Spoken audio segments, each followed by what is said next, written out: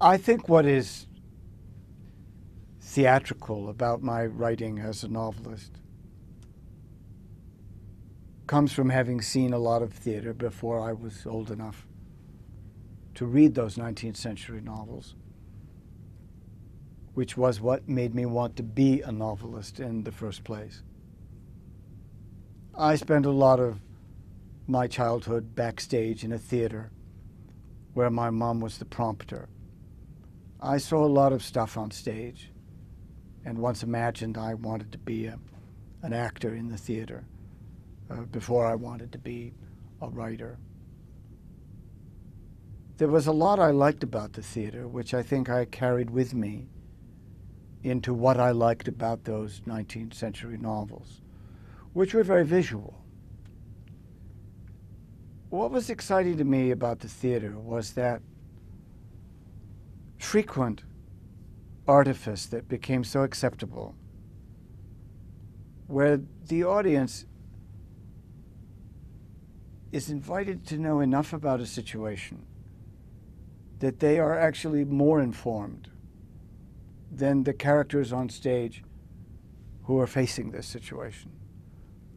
We have a kind of sense in the audience of what's going to happen to these characters on stage.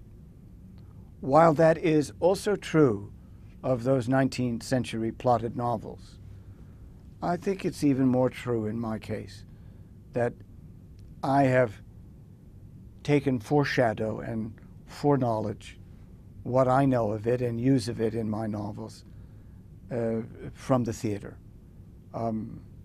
It isn't just that I love dialogue or I love dramatic confrontations. I do. And maybe that comes from seeing so many plays as well. But it's also that idea that I want you, the reader, like the audience at a play, to anticipate what's going to happen, and I want you to be largely right. But of course, there's always something you don't know. There's always something I've concealed from you as well. There's always something that's going to happen that you don't know is going to happen. So I think it's important in a plotted novel, at least one of mine, to invite you, the reader, to guess almost right, or to be 3/4 right. And to do this very early in the story. To have an important character go missing or simply disappear so that you want that character to reappear, for example. Of course, as a writer, it's easier to do this if you know what happens at the end of the story before you begin. And I always do.